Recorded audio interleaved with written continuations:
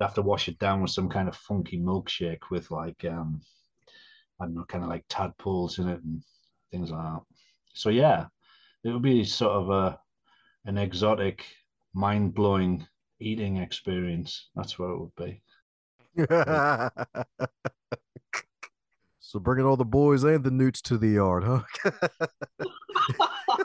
poison the newts. That's just crazy. Well, you say wash down a milkshake, so I'm like, you know what? You are now listening to the Highlight Reel Builder for Authors, the Going North podcast. I'm your host, best-selling author, and Maxwell Leadership Certified Trainer, DomBrightmon. And you're going to be getting some tips and techniques to advance yourself coming up next.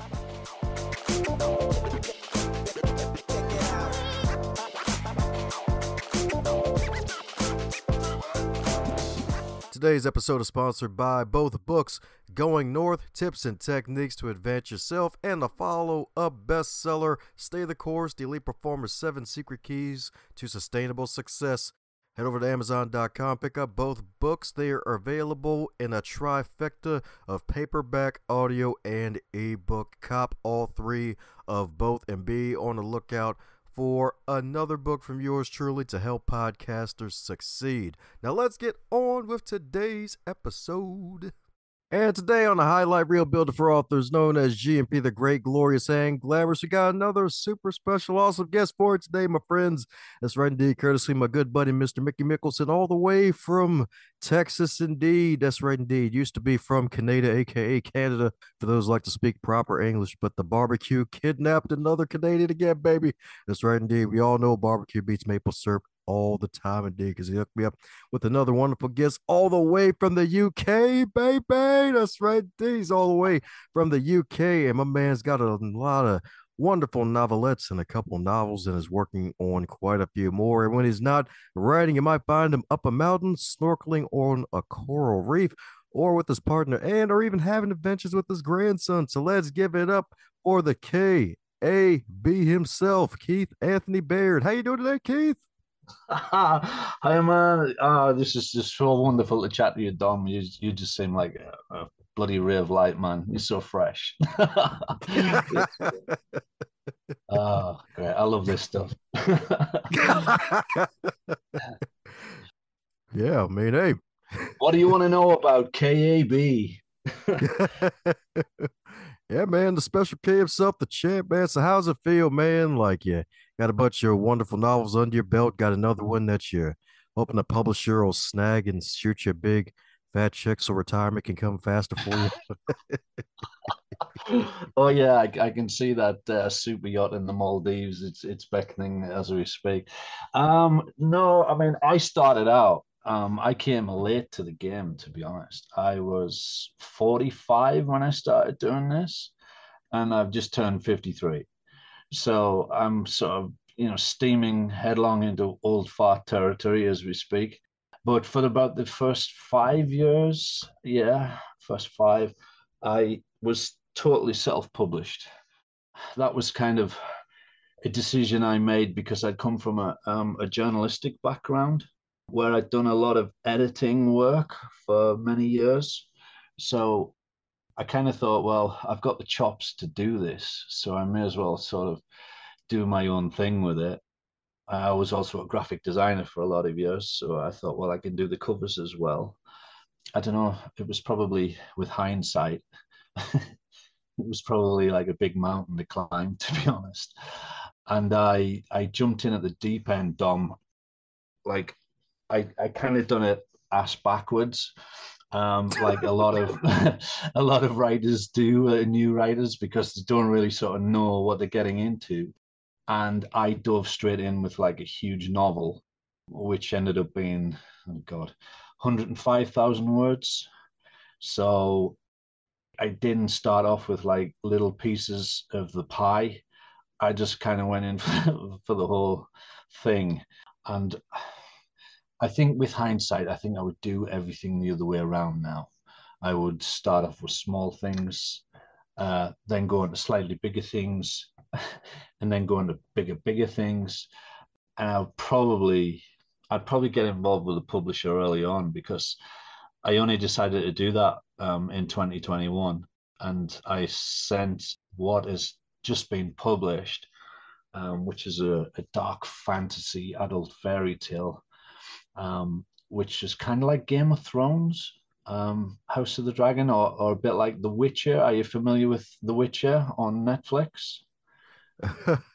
I, if I'm not mistaken, I think that was a video game before Netflix picked it up, right? Yes, it was. Yes, yes. I mean, it comes from a series of books first off.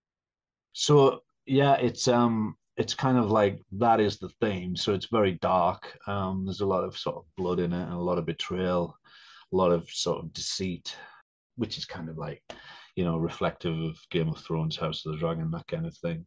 And that's with an American publisher in Kansas called Bridget's Gate Press, and that came out in November, on the 22nd. And that's, kind of like my main talking point at the moment, is to try and plug that, really.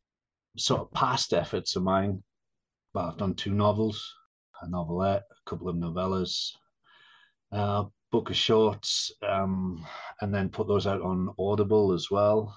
They've got three titles on Audible. But I mean, my focus now, to be honest, is to get as many publishing contracts as I can. Obviously, I've been assigned the publicist with Mickey via Bridget's Gate Press. So it's really sort of aiming to sort of build from this novella, which I've just brought out, and just kind of hopefully I can get some more publishing contracts and sort of grow my profile. So that's kind of where I'm at this point. That's what I'm talking about, indeed. Congrats, man, building up the profile like that too, and really tapping into that good old Think and Grow Rich chapter of men getting in their forties and realizing, you know what? Midlife crisis, time to get freaking serious, time to rediscover my dream of being an author. I had at 19. It's like, yeah, baby, I'm here after all this time. Well, it was either that, or just get a really huge Harley Davidson or something, and just, kind of disappear off over the horizon, and just kind of like have that huge midlife crisis. But I decided to focus all that energy into writing instead. It's a little bit more sedate. Yeah. It's not quite an outlaw, you know. Just a little bit more respectable than that, sadly. But hey, at least it makes you some coin, at least. That's the good news about it. Well, yes. Hopefully things will kind of, sort of take off. I mean, I know there's kind of Mickey's certainly on the case, and so are my publisher. They're really pulling out the stops, in terms of sort of marketing it and driving it forward. I mean, there's sort of big advertising going on in sort of international magazines. So there's that kind of side of things. And then I recently had an interview with Al Warren on NBC, which was quite a big thing for me. And then obviously as many podcasts as I can sort of get on and sort of spread the word about. So yeah, I mean it's really sort of a real big push. And I mean, Bridget's Gate Press, they're quite a young publisher, but I would say, I mean, probably only 2 years up and running now, but they're really, really forging ahead. And, they're kind of striking up deals with Barnes and Noble and various other outlets. So they're actually not just, a lot of the sort of small press publishers are kind of online, but they're really making inroads into sort of, physical stores.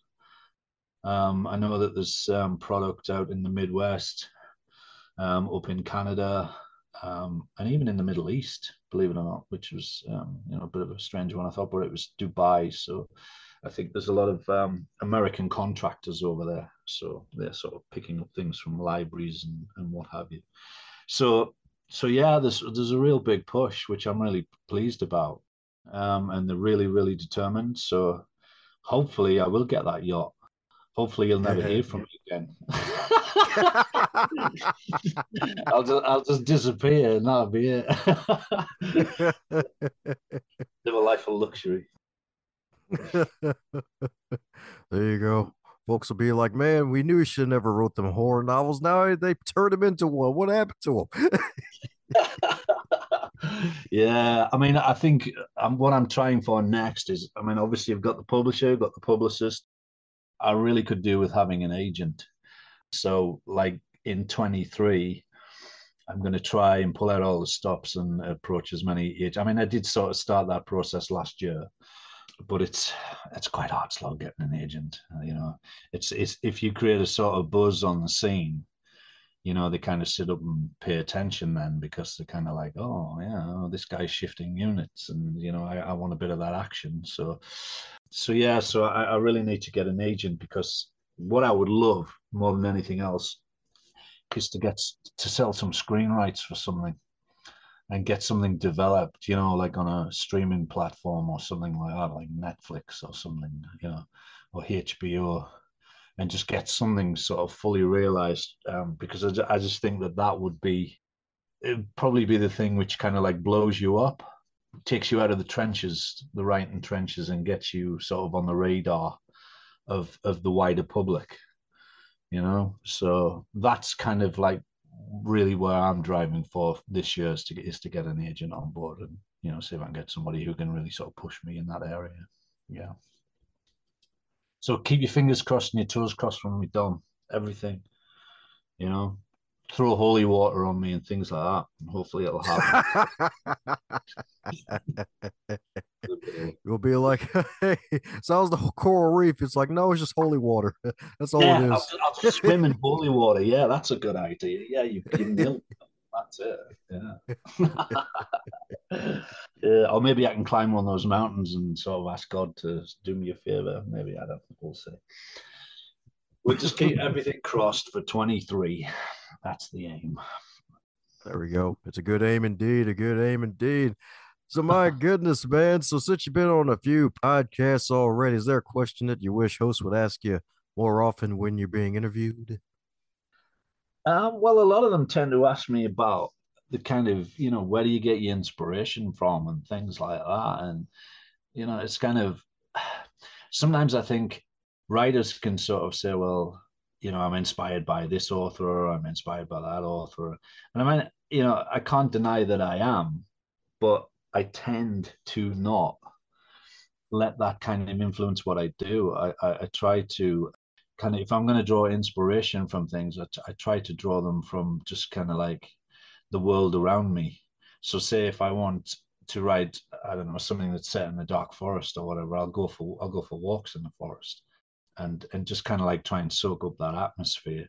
So rather than, you know, try and emulate somebody else's craft, you know, I think it's great to sort of say, you know, so and so did this and X did that and Y did that, and it's fantastic. But I think, you know, it's kind of like the wrong thing is to sort of, you know, try and emulate those people. I think because everybody's got their own voice, and I think that's the most important thing. So as long as you kind of like put your voice across, I think you can't really go wrong if that's what you're doing. And you know, and even if, you know, that doesn't reach as wide an audience as you know, other people, then at least you're being true to what you do. Because I think it'd be quite easy to kind of sell your soul in order to chase something. Like if you know, obviously the ultimate idea is to say to yourself, well, you know, I want to ditch my day job and I just want to be a writer, and I want to earn a living from being a writer. But you know, that's quite a challenge in itself. But like, I think I'd rather do it and do it with my work and my voice than kind of sell myself down the river and just kind of write a little bit more mainstream, if you know what I mean, rather than being so niche. But I think I'd kind of like lose. I would lose what I did, and I wouldn't feel really comfortable with that, to be honest. Um, you know, I suppose there's some people that can say, well, screw that, I want the money. um, and believe me, I do, but I don't want to sell my soul in the process, you know? So it needs to be what I write. And, you know, and even like, you know, as I previously said, if something was developed for TV or for cinema, I don't know how I'd sort of fit in with that. I don't know how I'd, because obviously it would be people from outside of the equation would get involved, and like directors and screenwriters, and they probably put a different spin on it, and that would get me a lot of publicity. But would I be happy with the end product as well? Because it would be so changed probably. So, do you know what it is, Dom? I'm just an awkward. I'm not even going to say the word. I'm just, I kind of want things my way, but then I kind of realize that they probably won't ultimately be that way if you want to sort of take that bigger step to success. I think there's probably going to be some element of compromise is really going to be needed there. And maybe that's why I started off writing and I did it all myself because I might struggle. Someone might have to get me in a headlock or something, some kind of wrestling move or something like that, and just kind of like slam me down and say, well, it's going to have to be done this way, man. So, yeah. Yeah, it'd have to get pretty violent, pretty brutal, and sort of beat me down, and then I might accept the whole sort of mainstream step, but I wouldn't do it willingly. Let's put it that way. I'd be in the ring with Mr. T like Rocky. That's what it'd be like. But hey, that's good though. Hey, but that's good though. What? Definitely Staying good. true to yourself. Yeah. Yeah, Yeah. exactly. Just staying true to yourself, indeed, man. Definitely, indeed. So, my goodness, a fun question for you. So, if your wonderful book, especially since it's for the grown-ups, indeed, in the grimdark strands of the Spinneret, if that book were a food, what would it be and why? Ah, that's crazy. Well, if it was a food, Jesus, it would probably be. I think it would probably be quite an exotic pizza. I think there'd be all kinds of stuff in there. There'd be kind of like your usual stuff, obviously, so maybe like four cheeses, some onion in there. Obviously, you've got your tomato whole thing, and then you'd have some herbs. But I think it probably would be like, have you seen those kind of reality shows where there's kind of like a jungle challenge and someone Oh, has to, yeah. yeah, eat like a kangaroo eyeball or something like that, or I don't know, like a crab's sort of brain or something like that.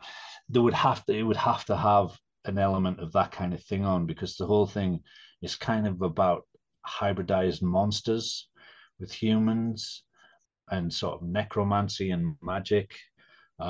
So yeah, it would be a pizza that had kind of like maybe kind of like scorpions on, maybe the odd sort of camel spider or something like that. And maybe a blood orange. Yeah. Oh god. And then maybe some barbed wire or something like that, just to add a bit of tang to it. So yeah, it would be an interesting pizza for definite, and it would be for about 16 people. It would be rather large, I would say. Yeah, so you have to wash it down with some kind of funky milkshake with like I don't know, kind of like tadpoles in it and things like that. So yeah, it would be sort of an exotic, mind blowing eating experience. That's what it would be. So, bringing all the boys and the newts to the yard, huh? Boys in the nude. That's just crazy. Like you said, wash down a milkshake. So I'm like, you know what? Oh, you just nailed that. That is just summed that up. Oh shit. You couldn't get that. You couldn't get that from Domino's. That's for certain. But hey, all 16 sweet of them will fall down like dominoes, right? Am I right? Yeah, I think that I'd rather dicky tummies after that, without a shadow of a doubt. I've never thought of that before, Dom, as my works as food, and that's quite an interesting concept. I need to do something with that. I need to take that away and do something. I might actually write something which is kind of like, oh, actually, that reminds me, I did write a short story which was kind of a food related horror thing. So yeah, I could maybe revisit that kind of idea. That's pretty cool. I like that. I did have a recent idea about Christmas, and it was about kind of leaving presents on people's doorsteps at Christmas, but it was just like disassembled people. So like someone Oh would get a God. gift, yeah, and they'd open it up, and it'd be someone's head. It'd be like Elsie from down the road. She's like 94 years old or something like that. But the next time you see her, she's kind of like disassembled like a jigsaw puzzle. So yeah, things like that would be pretty cool. Horror stories, like horror at Christmas. Did you get a giant jigsaw puzzle for Christmas? Kind of question. That kind of thing. I bet that struck Damn. you as really normal, did it? No. See, that's another thing that podcasters ask as well. They say, like, if you're a horror writer and you think about all these kind of things, then there must be something psychotic about it. Well, the truth of it is no, we're all very sort of normal, unfortunately, and probably rather boring.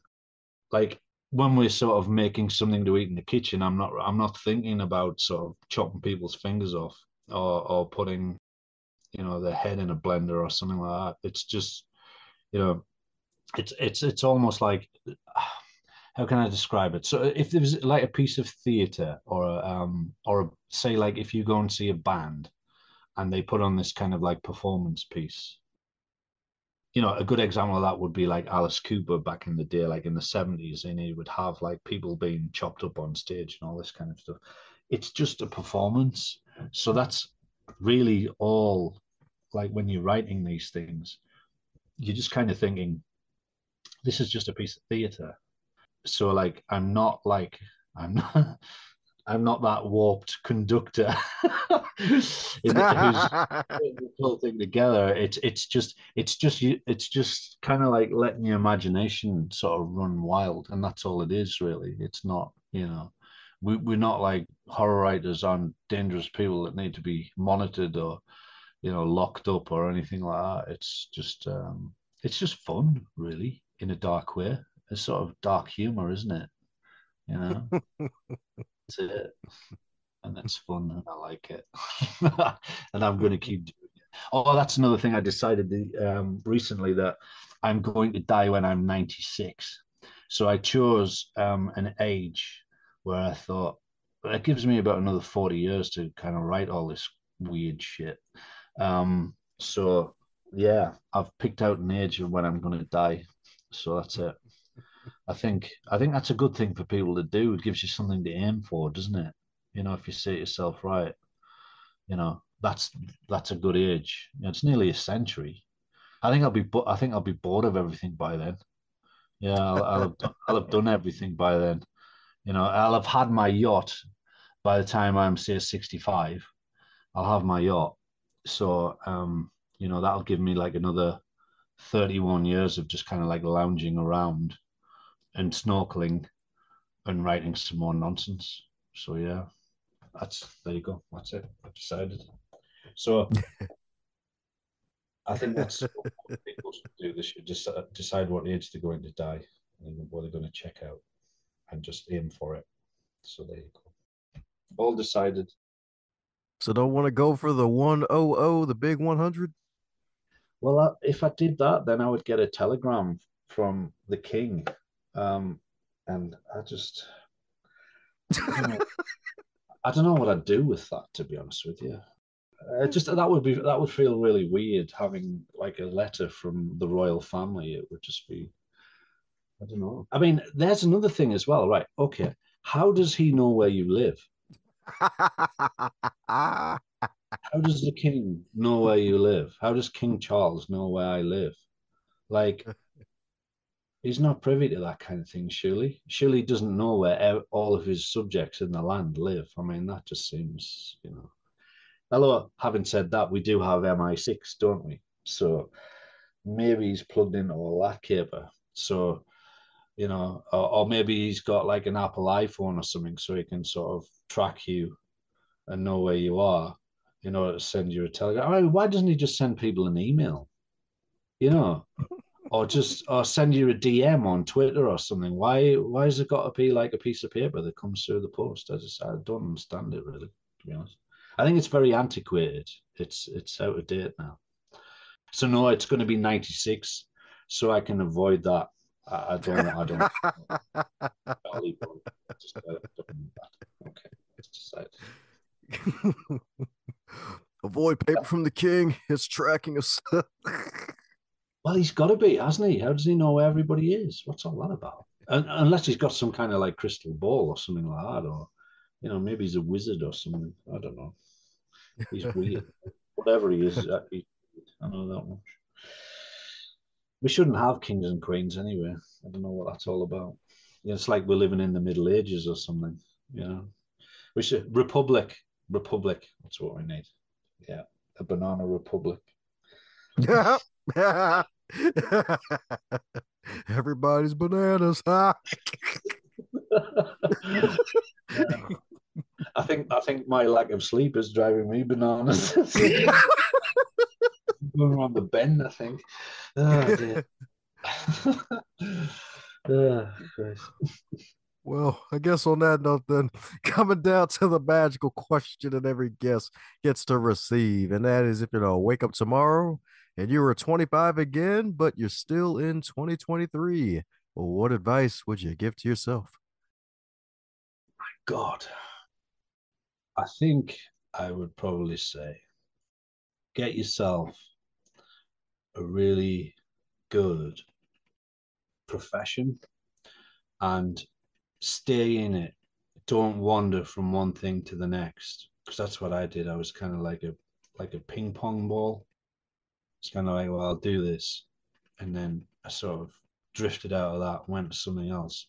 So my life was kind of like a pinball machine. It was just like pinging from one thing to the next, and kind of thinking that you really know what you're doing and you've got a plan, but you're just fooling yourself completely. So yeah, I would say, find something that you like to do and get really good at it and then stick at it. Because say if I started writing when I was 25 instead of 45, then I'd be on that yacht right now, wouldn't I? So instead of sitting here at 53 dreaming about it, it would have happened by now. So that would be my advice, would be sort of keep your focus on something and don't drift. I've kind of lived my life like the littlest hobo. I don't know if you're aware of that. It was a dog, like a German Shepherd dog, and it was an American program, and this dog just wandered all over America. But it did good things when it did. It helped people out. So my life's been like that dog, I think. So if I had any advice for myself, I'd say don't be like a dog.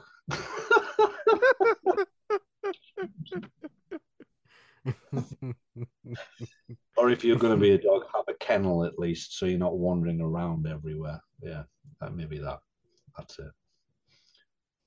Is that the strangest answer you've ever had to that question, Dom? I guess the dog with the kennel part. I mean, yeah, that made it weird for the most part. Everything else before that was pretty much normal. Oh, dude. Why do you talk to authors, man? God, we're just a weird bunch. We really are just absolutely insane. Ah, I mean, hey, getting folks to talk about barbed wire pizza. Hey, what the heck? Why not, right? that would really sum up my novel, because it's bloody. You see, there's a lot of bloodshed in it, and that would happen if you ate a pizza with razor wire or something. So yeah, but I loved that question actually when you asked me about what food would my books be. That's just it's put my mind in an entirely different sort of place. I'm in a totally different headspace now. So I'm going to start thinking like, what animal would my books be? But like, would it be a giraffe, or would it be like an anteater or something like that? What else would it be? Would it be a planet? You know, would it be like a big red bus? It's all good. It's just you've just opened this pot now. You've opened this kind of like Pandora's box of ideas now. It's just like, oh yes, I'm loving this. This is great. You give me something to explore, Dom. You really have. Sweet, the rabbit hole succeeds again.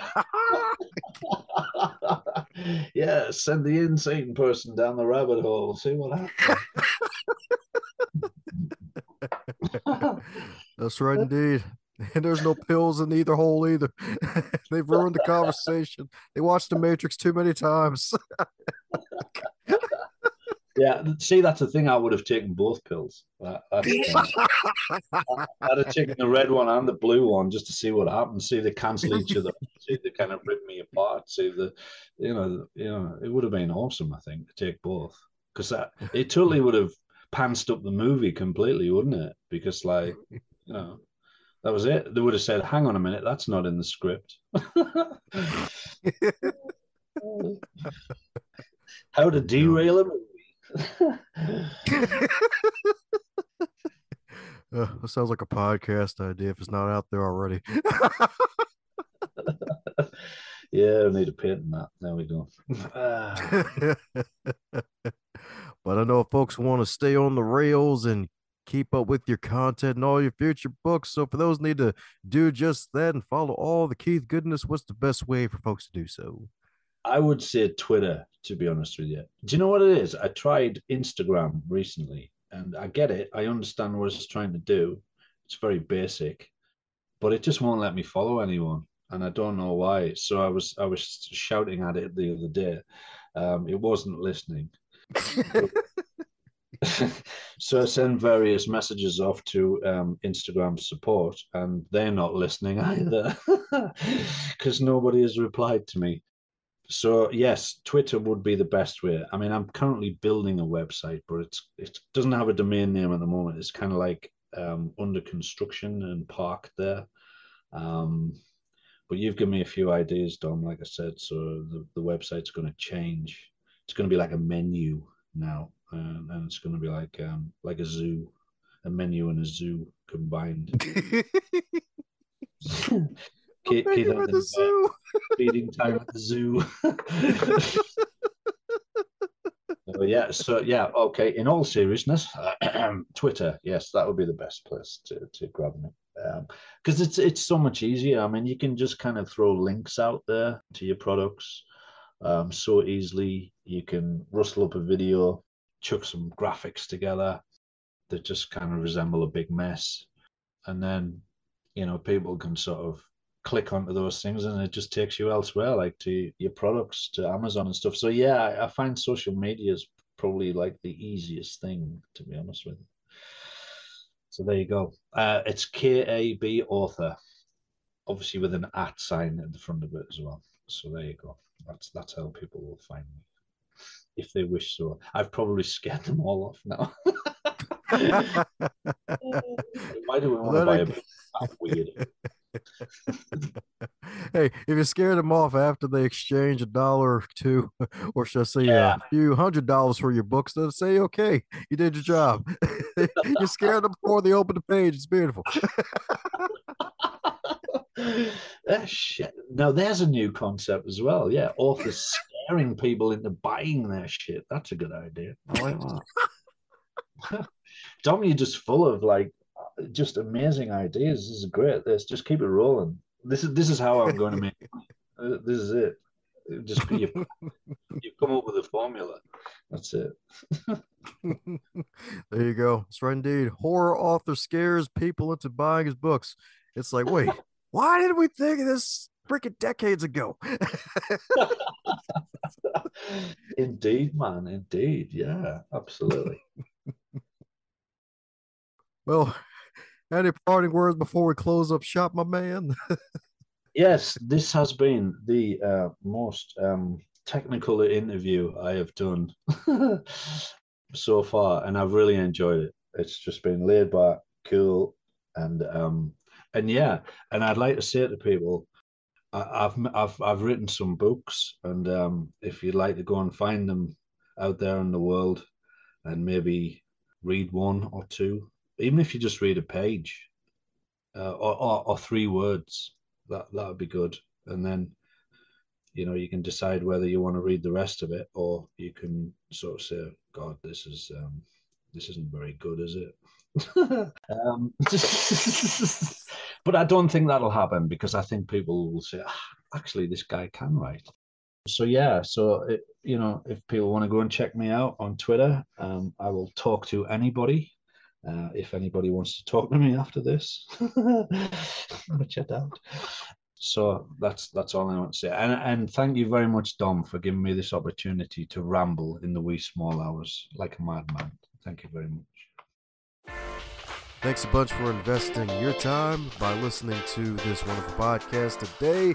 I hope you enjoyed it, and if you really did, do me a solid and leave a review, or share this episode with at least 3 people that you think would get some value out of today's content. Advance others to advance yourself.